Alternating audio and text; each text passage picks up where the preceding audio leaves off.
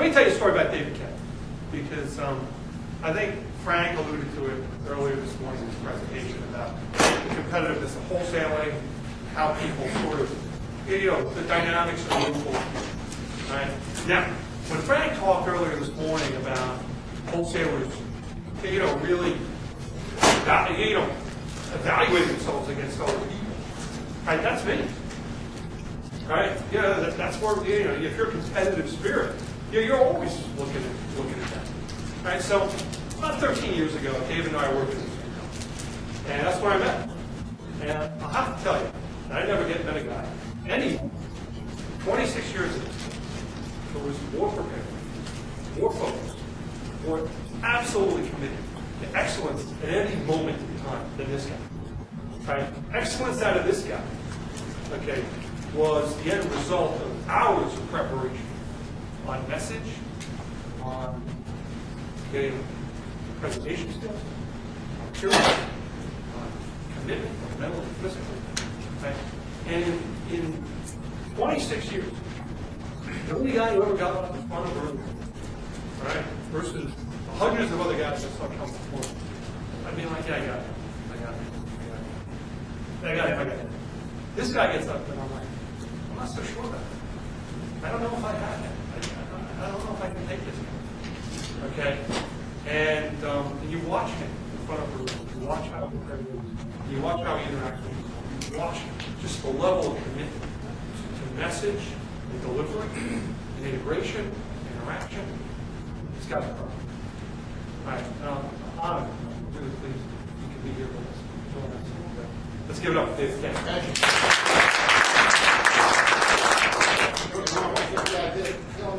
Welcome, everybody. Thank you very much, Seth. Very, very generous comments. And, I work hard at what I do, and it's always nice to get recognition. We want to welcome you all here. It's really a privilege to be here to share some ideas on practice management. And now, before we begin, however, how many of you here are basketball fans? Do you have any basketball fans? A couple of you? Then you might remember a guy by the name of Allen Iverson. Ring a bell? Philadelphia 76ers. Storied career with that franchise player. However, a few years before he retired, he was accused of not practicing hard enough, of not making the people around him better. You might remember this clip. Lori, that's what I need, Lori. We just talk about practice. We sitting here, I'm supposed to be the franchise player, and we in here talking about practice. I mean, listen, we talking about practice. Not a game, not a game, not a game. We talking about practice. We talking about practice, man. I mean, how silly is that? And we talking about practice. But we talking about practice, man. What are we talking about? Practice? We're talking about practice, man. We're talking about practice. We're talking about practice. We ain't talking about the game. We're talking about practice, man. So what do you think we're here to talk about, folks? We're here to talk about practice. Not the game, practice. Because if you think for a moment that you don't play like you practice, then think again. Because you're sorely mistaken. It's all about practice. It's all about fundamentals, what I like to call simple disciplines. It's the blocking and tackling. It's the shooting, passing, and dribbling. Those are, in fact, the fundamentals. Now, why is it that when we become successful, we stop doing the things and practicing the things that got us there in the first place? Maybe you're not as successful as you want to be. Again, it's all about practice, about fundamentals. Make no mistake, folks, a lot's going to be expected of you this year and moving forward. Because to whom a lot is given, a lot is expected. And you're going to be given a lot.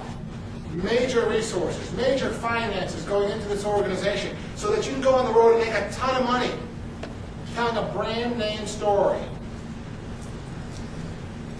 But in return, a lot is going to be expected. It's what I call the new normal. You might think of new normal as high volatility and low interest rates. Well, that's Allianz's new normal. This is the mutual of Omaha new normal. And we're talking about who? We're talking about how many? How much? Which firms? Who are you calling on and why? How many appointments a week are you having? How many proposals a month are you writing? How much business are you bringing in the door? Which firms are you calling on? There are 4 major firms that cost an awful lot of money to be on their platform, but yet we're not calling on them. Who are the 4 firms? One of them I know we're close to being, but who are those major 4 firms that we should be calling on that we're not? We don't know. How about LPL? How about Commonwealth? How about Raymond James? Soon to be UPS? Fortunes to be on those platforms, but yet they're not being called on. Why is that?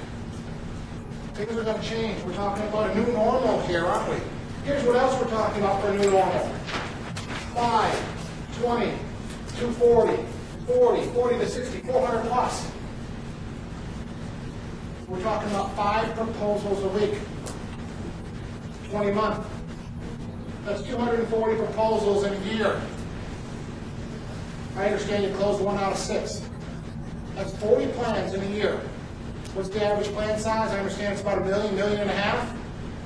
We're talking about $40 to $60 million. Where's that going to put you income-wise? You can run those numbers. My calculation says $400K plus. How many of you in this room made $400,000 last year? Is that worth fighting for?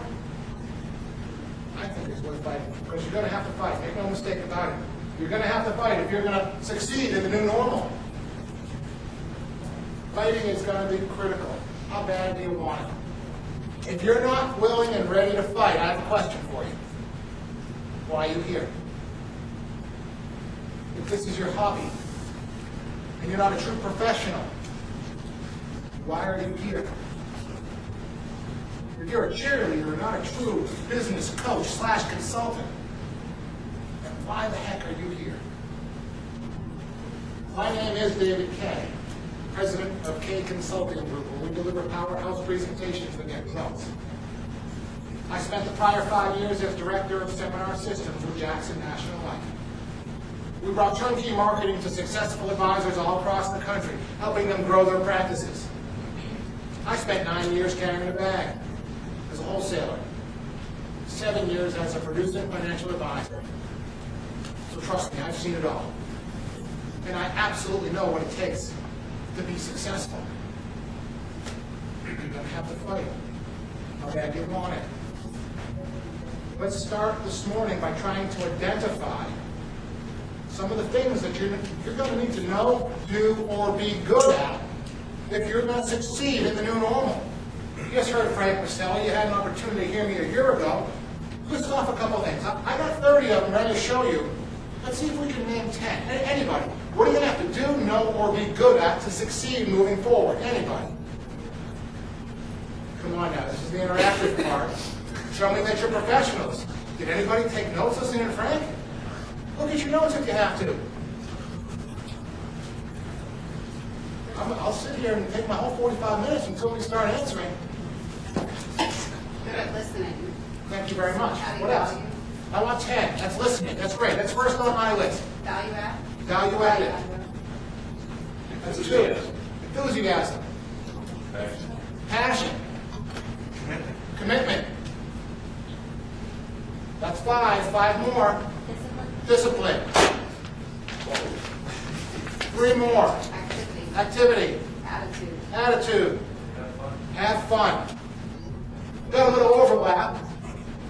We could come up with 60 if we took time. But these are the simple disciplines. These are the skills. I have listening number 1 for a reason.